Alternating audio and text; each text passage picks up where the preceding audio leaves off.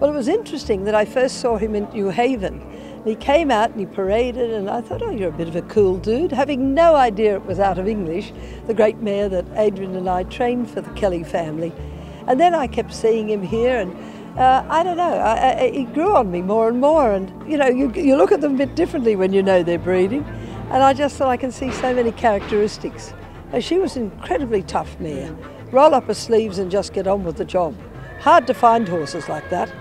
And Adrian was committed that we should try to secure this horse, and we were very lucky that we were very able to have the people that came in at the same time and all came together, and what you'd say the moons aligned.